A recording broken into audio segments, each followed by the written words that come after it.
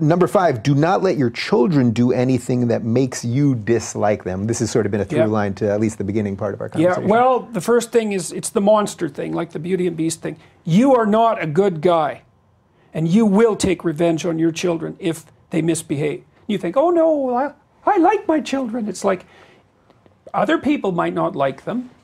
Maybe they don't behave very well, you know, and you think you like them because you're a saint, but you're not. And you will take revenge on those children if they do things that make you dislike them. So you're in the grocery store and you've got a 4-year-old, and the 4-year-old's pretty smart, checking you out all the time, like poking you and prodding you and seeing what's there, because that's what little kids do. They're not that verbal. So they're like, they have, you could compare their behavior in some ways to pack animals like dogs, which is why they like dogs and get along with dogs. They understand each other, you know. And so they're testing you out.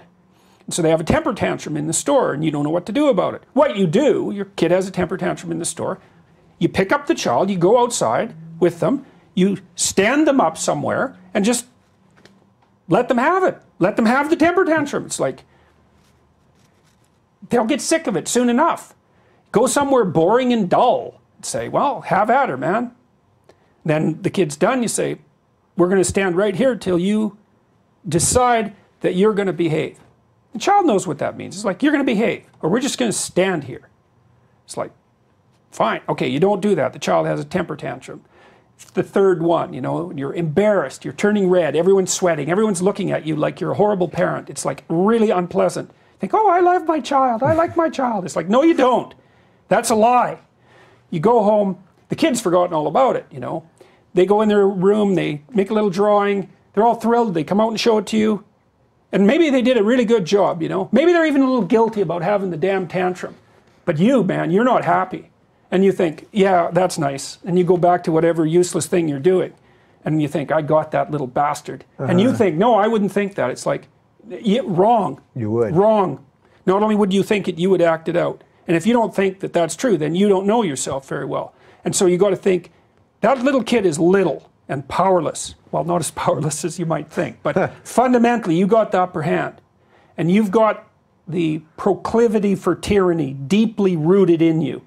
And so you better be real careful around that child. I used to tell my kids, you know, when I was not in a good mood, say, like, it would be better if you were in your room. And they didn't mind. They knew what it meant, you know. They were very young, they could understand that. It's like, you're a fine kid, you know, pat, pat, pat. I'm not in a good mood. Things are likely to be unpleasant. Why don't you just go play in your room for a while? It's like, away they went. They knew how to play in their room, you know, because I didn't want them being around me when I wasn't going to be a good guy. Yeah.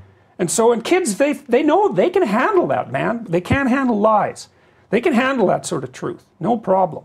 And so, like, both my wife and I, we were very careful. It's like, when we're starting to not be happy with the kids, with one kid or the other, it was time to have a chat and figure out what it was that had gone off the rails and how we were going to fix it so that we were like thrilled to have that kid around. And that's the thing about kids, is you can be thrilled to have them around. Not always. You're tired, you're hungover, like you've had a bad day, the kid's cranky. Like, I'm not saying this is utopia. It's not. That's not the point. The point is, though, you can manage your relationship with your kids, and you can have an honest relationship with them, and then it will be the best relationship with anybody you've ever had in your life.